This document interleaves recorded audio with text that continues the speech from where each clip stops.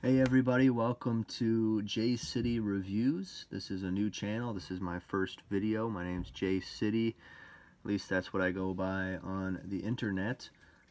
Thanks for tuning in. I have just a quick unboxing of Seiko Prospex SNE537. Kind of just an unboxing and my first impressions here.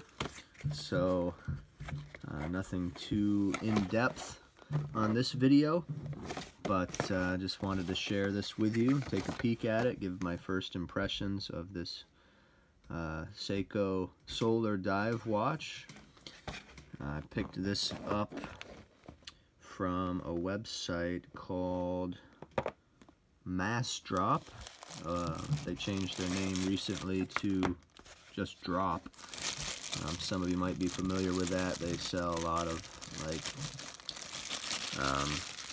everyday carry type items, watches, knives, wallets, clothing, different things.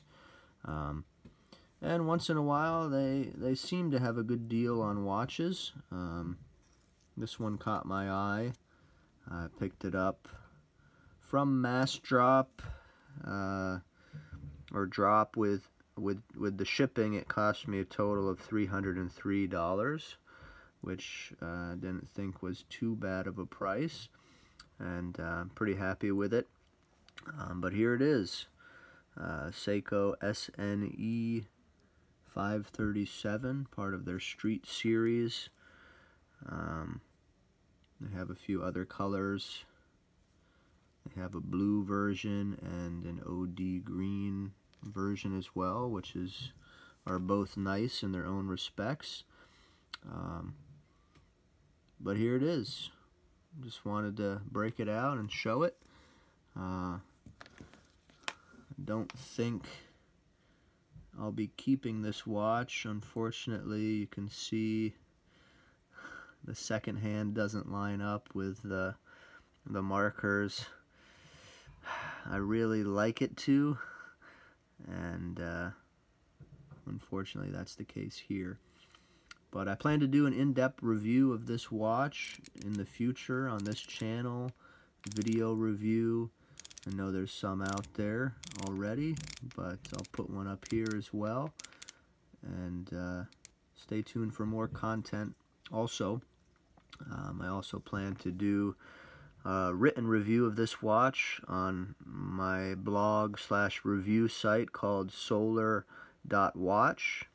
And there's a link in the description for that site, and also for Massdrop as well, if you care to check them out. Overall, my first impressions is this watch is solid, well made. I do like the straps. I don't have any watches with these straps as of yet, but I was surprised at how comfortable they were when I put this on earlier. Overall, it's a really nice watch, and we'll go into more detail in the review. But that second hand, it gets me. Fortunately, I'm wearing my Citizen Nighthawk.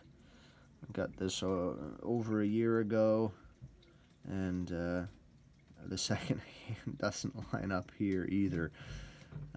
But I've kept this one and enjoyed it on the mesh bracelet. I have a full review of this watch on solar.watch, which you can find there if you care to visit that. But I love this watch. Anyway, that's just a quick unboxing. Thanks for tuning in. I'm new to the watch community here on YouTube. I've been a lover of watches for number of years now, but kind of just getting into more of the collecting and reviewing and that type of thing. So thanks for tuning in today to J City Reviews. Hope to see you again.